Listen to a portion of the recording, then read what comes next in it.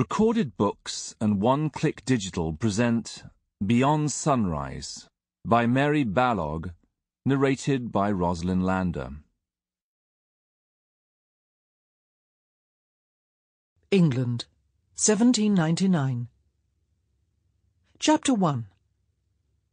The entertainment in progress at Haddington Hall in Sussex, country seat of the Marquis of Canay, could not exactly be dignified by the name of ball, though there was dancing, and the sounds of music and gaiety were wafting from the open windows of the main drawing-room. It was a country entertainment, and the numbers not large, there being only 2 guests staying at the house at that particular time to swell the ranks of the local gentry.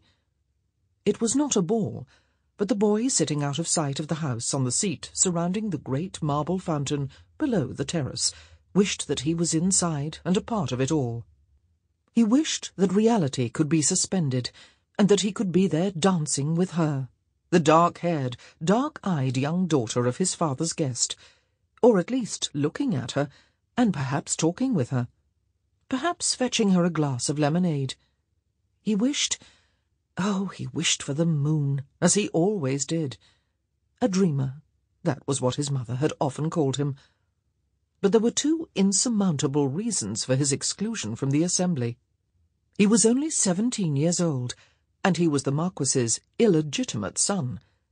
That last fact had had particular meaning to him only during the past year and a half, since the sudden death of his mother. Through his childhood, and much of his boyhood, it had seemed a normal way of life to have a father who visited him and his mother frequently, but did not live with them, and a father who had a wife in the big house, though no other children but him. It was only in the year and a half since his mother's death that the reality of his situation had become fully apparent to him. He had been a 15-year-old boy without a home, and with a father who had